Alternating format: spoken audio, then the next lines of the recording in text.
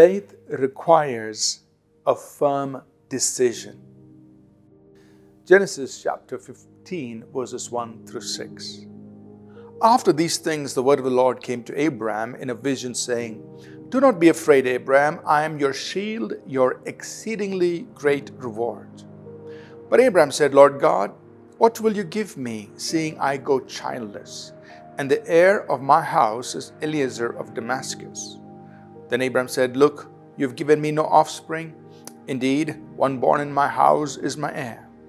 And behold, the word of the Lord came to him, saying, "This one shall not be your heir, but one who will come from your own body shall be your heir." Then he brought him outside and said, "Look now toward heaven, count the stars if you're able to number them." And he said to him, "So shall your descendants be."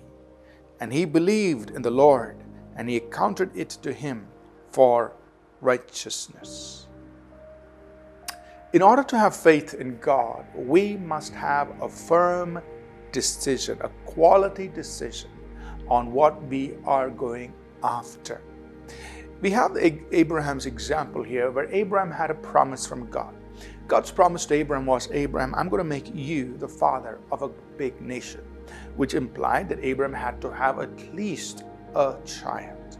Now, time has passed by, and in the 15th chapter of Genesis, and God once again begins to talk to Abraham, and this time Abraham is quite discouraged. He's saying, "God, you said I'm going to be the father of a great nation. I've obeyed you. I've started my journey. But here I am. I don't have any child. Could it be that you were referring to anybody who's born in my household, even someone who's born to one of my servants? Were you referring to somebody like that?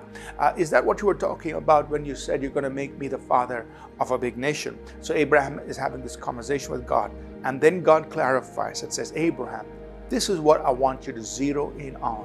Somebody that is born from your own body. That is what I'm talking about. That is what you must go after.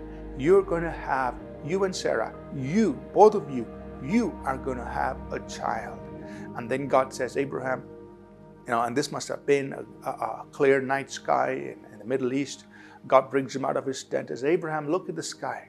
Can you look at all the stars? Can you number them? They're innumerable.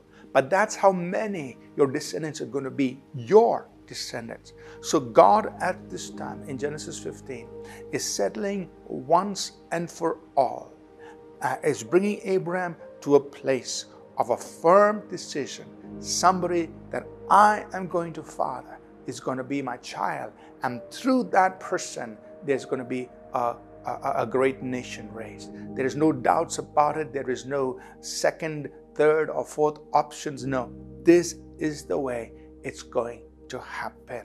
So what did God do? He brought him into this place for a clear-cut, firm decision. This is what I'm going after. This is what God has promised for me. So in order to have faith, first, like we said yesterday, we must have a desired outcome. Faith must pursue a hope. It must pursue a goal. Secondly, we must understand, in order to walk by faith, in order to exercise faith in God, our faith must be firm. It must be based on a firm decision. This is what God said He would give me. There is no, maybe or may not be. No, God said, I will have a child. That's what it'll be. So you must make a firm decision on what you believe God wants you to go after. Faith is based on a quality decision. You've decided that this is what God is going to give to you. Go after that. Don't be double-minded. A double-minded man, the Bible says, is unstable, is irresolute. He will not receive anything from the Lord. Let's pray. Father, we ask that you'll help us be firm in our decisions, to know for sure what you want us to pursue and to go after that, to put our mind to the goal, the hope, the thing that you want us to possess, so that we can be firm in our decision and in our exercise of faith. In Jesus' name, amen. Thank you for tuning in to Living Supernaturally. For more resources to strengthen your spiritual walk, please visit apcwo.org.